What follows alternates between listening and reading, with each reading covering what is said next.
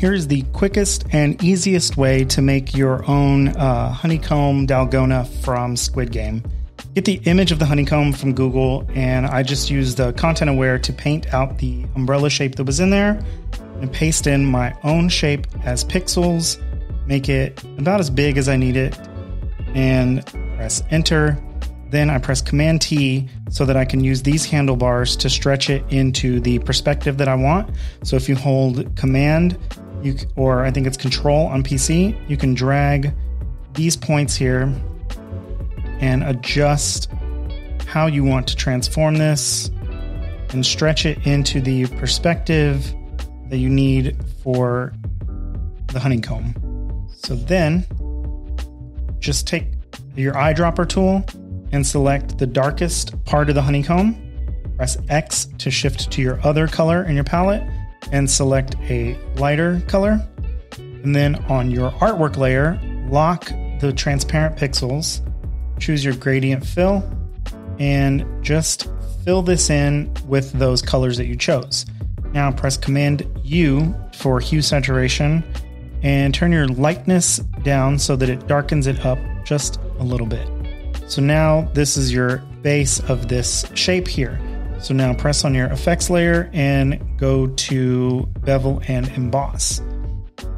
Make sure that your settings are set to emboss and change the depth to whatever you need it to be and the size just enough so that you get a little bit of this white highlight out here, and leave your soften just a little bit above your size. Click OK.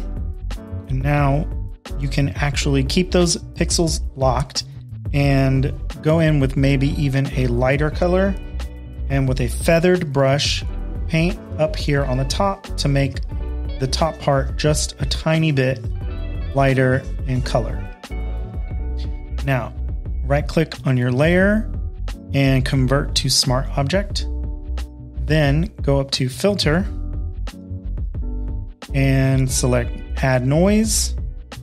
Make it something pretty small. It depends on the resolution of your page, but mine's down to about 9. I'm going to click OK. Then I'm going to go back up to Filter, Blur, Gaussian Blur, and turn this pretty far down, maybe to like 0.4 or 5. Click OK. Now, from here, you can copy this layer and click Rasterize so that all of those effects will be applied, and then fill this with white. So press Option Shift Delete and it'll fill the entire thing with white. Change the blending mode to overlay and click and drag this just up to the top and to the right of your artwork.